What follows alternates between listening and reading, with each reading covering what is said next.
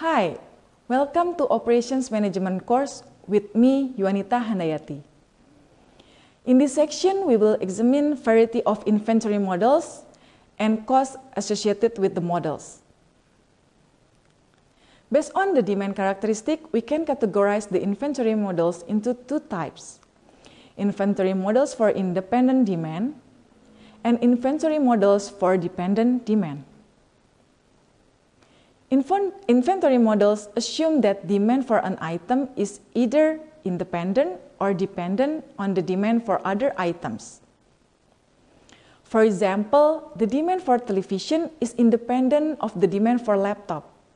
However, the demand for laptop components is dependent on the requirements of laptops.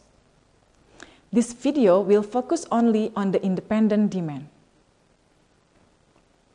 Today, we will discuss two inventory models for independent demand. The first model is basic economic order quantity, and the second one is production order quantity. Let's discuss the detail of each inventory models. The first model is basic economic order quantity or AOQ model. This model has several assumptions. Demand for an item is known, reasonably constant, and independent of decision for other items. Lead time, that is time between placement and receipt of the order, is known and consistent. Receipt of inventory is instantaneous and complete. In other words, the inventory from an order arrives in one batch at one time. Quantity discounts are not possible. The only variable costs are the cost of setting up or placing an order. It is set up or ordering costs, and the cost of holding or storing inventory over time. It is holding or carrying costs. Stock out can be completely avoided if orders are placed at the right time. With this assumption, the graph of inventory usage over time has a sawtooth shape, where Q is the order quantity and show the maximum inventory level, and Q per 2 is the average inventory on hand.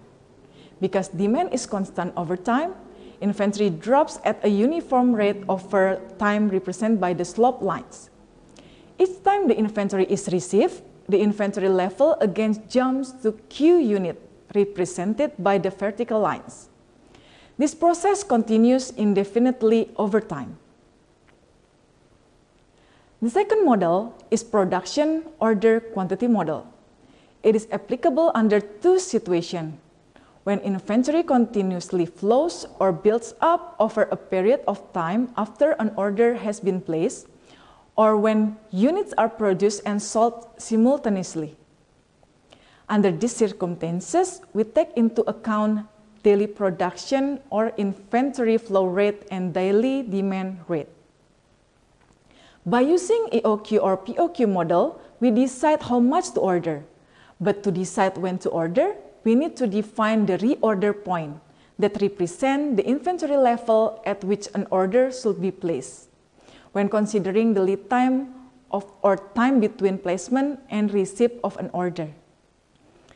ROP assumes that demand during lead time and lead time itself are constant. When this is not the case, extra stock, often called safety stock, should be added. There are three costs that associated with the models. First one is holding cost. This is the cost that is associated with holding or carrying inventory over time. Therefore, holding costs also include obsolescence and costs related to storage, such as insurance, extra staffing, and interest payment. Second cost is ordering cost. This is the cost that is associated with the ordering process that includes cost of supplies, forms, order processing, purchasing, clerical support, and so forth. The third cost is setup cost. This is the cost to prepare a machine or process for manufacturing an order.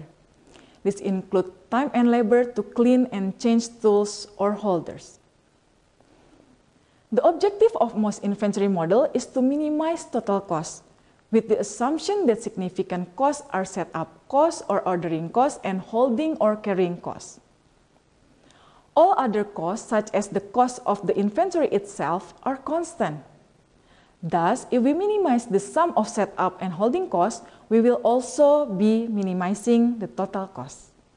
Here is the summary of what we learned today.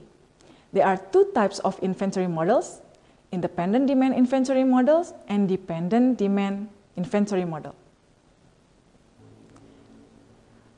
Two inventory models in independent demand are AOQ, that assume that demand is constant over time, and inventory drops at a uniform rate over time, and each time the inventory is received, the inventory will jump to Q unit.